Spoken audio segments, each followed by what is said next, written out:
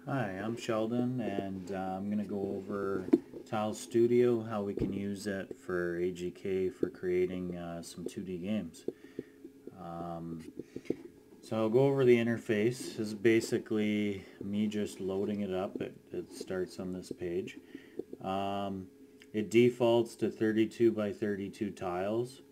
So we're going to go File, New Tile Set. Or to save some time here, I'm just going to load that Ninja tile set that I made. Okay, so this is a 16 by 16 tile set. If you want to create more characters, you would just go File, New Tile Set, and we'll call this, I don't know, Ninja 2 or something. Make the tiles the same size, 16 by 16. Say OK. So now we got two different tile sets. Some simple controls with the editor. The arrow keys will actually cycle through all of your tiles that you've created. Okay, so you can see I've done all these animations for my little ninja. If we go to my new tile set, we'll use this one for drawing the actual scene for the maps. I don't really much care for this this color scheme here, so we'll go to the palette and change it to 256 colors. It's a little bit easier to work with this color palette. So first off, these tools here are pretty similar to the old paintbrush. Select your thing here and just draw away.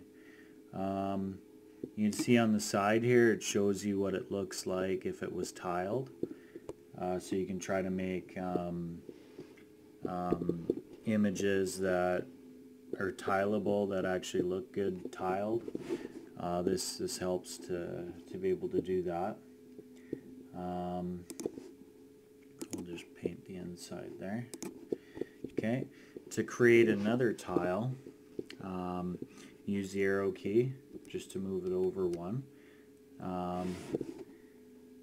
If you wanted to just modify the first tile and have it as a second, some shortcuts on the keyboard. Control C will copy. So if I hit Control C and I go to this one and hit Control V, then it pastes it. Okay. So now we got two tiles that are exactly the same. I'll just change the color of this one. Maybe we'll make it gray. Okay.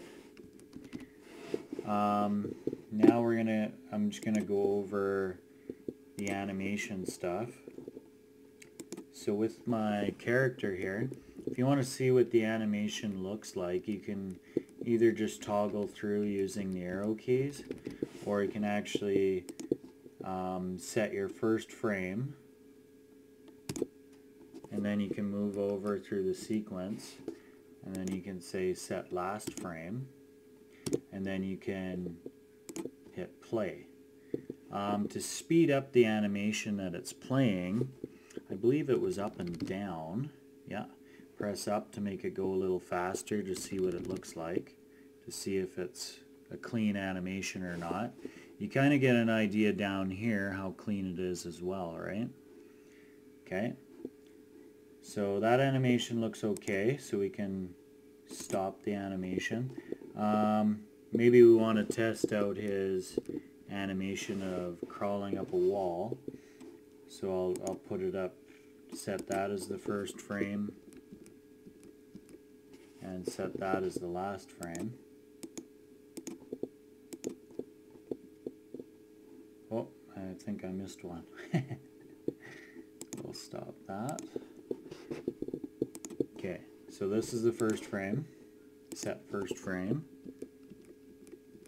and this should be the last frame. Oh, except that that frame is the exact same one, so what we'll do is just use this as the last frame. There you go. And we can slow it down. I think it looks like he's crawling up something anyways, so that's good. Okay, so we got all these animations I did here, even attacking using his sword. Okay, we got him dying, and so on. So now when you have a tile set like this, you can go File, Export Tiles. Okay. I usually leave this stuff alone. Your transparent color though, you need to set that correctly. Right now I'm using black. Okay, and just hit export. And we'll put that on the desktop. We'll save it as a PNG file. Well, for this example, we'll just do, we might as well just do the bitmap for the moment. We'll call this Test Ninja. Save. So now we go on my desktop here, and I've got this tile, this actual Atlas texture, Atlas image that you can pull your character out of. So these are just 16 by 16 tiles. Okay, so that's how you create your Atlas tile set. Going through this again, you would do the same thing for your actual level tiles. You can export the same thing into an Atlas texture. So now I'm going to go into the actual map portion of it. So you can go View, Toggle Tile Map Editor. So it switches your editing, so you're going into a map. You're editing a map. So I'm going to go File, New Map. And we'll call that Map 1. And we'll say we have 64 tiles by, I don't know, 20.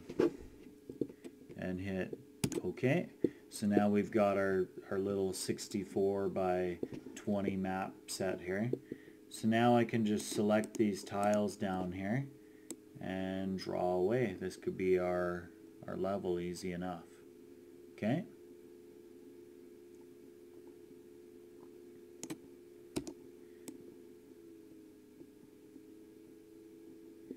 Once you have a map, I'll just draw this briefly here. Just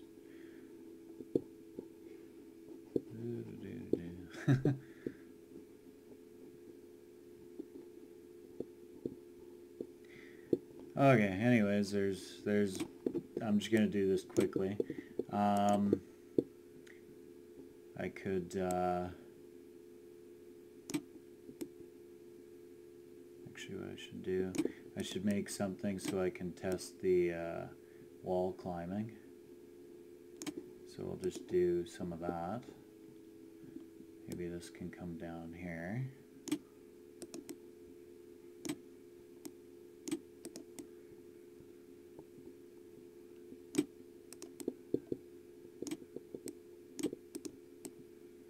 Okay. Okay, so this is going to be the map that I'm going to export. I know it's pretty crappy, but whatever. This is just a quick example of how this is done. So what I'll do now, I'll save this. I'll save my project. We'll save it as Ninja Tile Set. Okay. Now that we have this map, you can go Map, Export Map. And what we're going to do is use 32-bit 1-based. And what 1-based means is that your first tile will be registered as ID 1. If you use 0-based, that means your first tile is 0. And if there is in fact no tile, it'll register on the file as -1. So I use 1-bit based, which means tile 1 is tile 1. We can save this as test map, and I'll just save this on the desktop, and I'll hit save. So I'm gonna cut this video and I'll load it in again once I have it in code to show you how to load it in, and we'll take it from there. Alright,